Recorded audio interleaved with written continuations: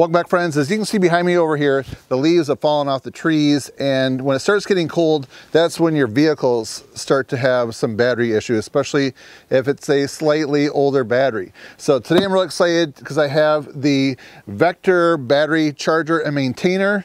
So we're going to test it on this Chevy V8 Tahoe. So what we need to do is turn the lights on, drain the batteries, and see how this works.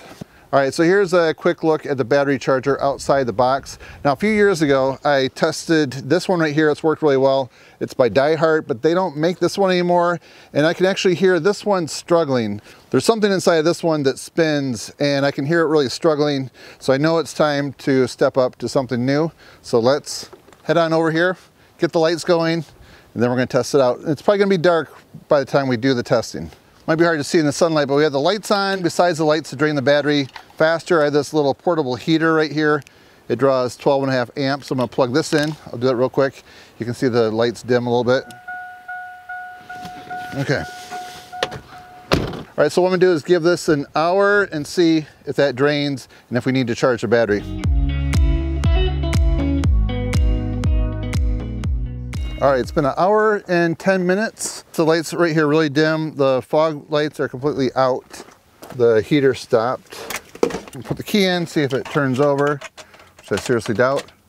Nothing. Okay, now we gotta charge it.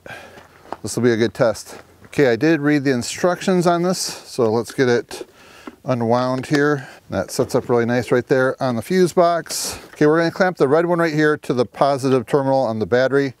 And then we're gonna ground this black one right here to the vehicle. There's a piece of steel right here, a little bare metal where the paint's worn off. I'm gonna put it on that. So they do say not to put this right on top of the battery.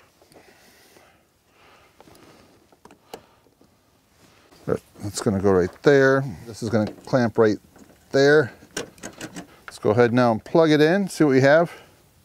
So at the time of making this video, there's one clip that didn't get recorded, so now I'm actually going back and adding this in. So I want to show you how you charge it. So I'm gonna go ahead and plug it in. So right now, this little icon right here is showing that the clamps are connected to the battery. We're gonna just hit the charge button. There, it's beeping, and you can see that it's starting to top it off. So just as easy as that right there. So right now, after just running for a few minutes, you can just see it's at about the maybe 35–40% right there. And we're gonna just watch it till it goes all the way to full. It's pretty slick. All right, so right now it's at the 50% mark, and we are right at about 30 minutes. Okay, so now it's been an hour and 15 minutes. Let's take a close-up look. We are at right about 85%. All right, so right here you can see a battery voltage button. If you push that, it'll show where the battery's at the moment. All right, 14.7. I think it'll stay that way for about 10 seconds, and then it'll return back automatically. There it is. So now it's back to 6.6 amps, 6.5. So now it's been just over 2 hours, and check this out. It's still not all the way charged. We're at about 85% or so. But if you look at the rate, it's 1.5, 1.6 amps of charging.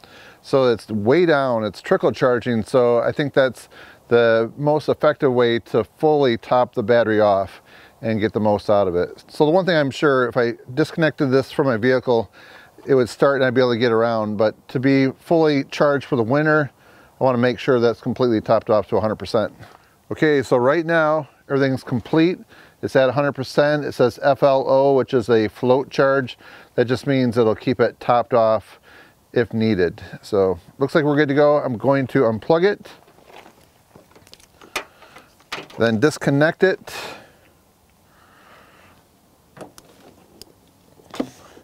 Remove this. Now it's time to go in here and start it. Beautiful. Here's a look at the battery, 78-DLG, 800 cold cranking amps at 0 degrees, reserve capacity 110. So this is the Duralast Gold, so I remember spending extra money to get the biggest, most powerful battery I could get.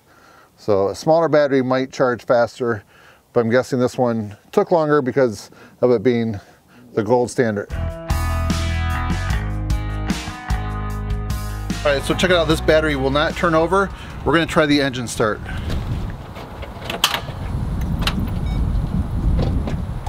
All right, so we're gonna set this right here.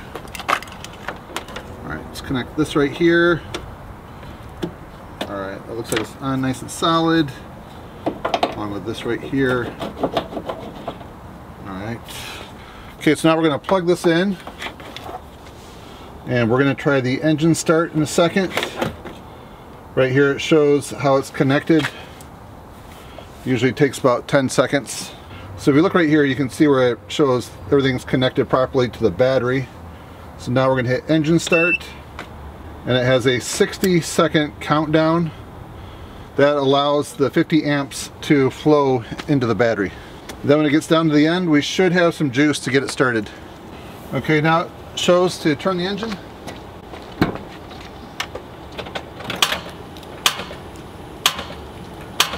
Not quite there. All right, we're gonna try it again. We're gonna disconnect it, wait 5 minutes. It sounded like it was almost gonna start, but it didn't. Okay, we waited 5 minutes. We're gonna try it again. Engine start the second time.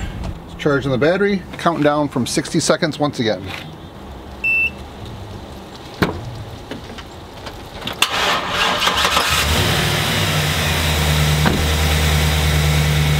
All right, success. All right, so we're just gonna go through and charge it by hitting that button right there. We're at 12.2 volts on it. So yeah, we wanna have that up to over 14. So we're just gonna let that keep going. There's a couple advanced features I'd like to show you. The first one is the alternator check, and you first do this under no load, and that's where you're not running any accessories like the radio, the lights, or the heater. And if it passes, you'll see a good indicator icon on the screen. If it doesn't pass, you'll see a warning triangle up above. The next, I recommend that you test it under load, and that's where you're running several items except for the AC and the defroster. If it passes, you'll see those same icons, or if it fails, same thing. So the other advanced feature I want to show you is the battery reconditioning button. And you hook this up to your vehicle when it's not running and when you're not going to be using it for 24 hours. And after you push the button, it automatically will send a series of electrical pulses to break up the crystalline form of lead sulfate, and then it turns these chemicals into useful battery electrolytes. The charger will stop automatically after 24 hours, and the process can be repeated up to 5 times. And if that doesn't work and fix your battery, then it's time to recycle it and get a new one. So lastly, I recommend that you thoroughly read through the owner's manual so you're properly using it according to their specifications. All right, friends, so I definitely think the Vector battery charger and maintainer did a great job. There's some nice features on it, but I like that it's very simple to use. And then I also like the way that it's nice and compact in the way that the cables store.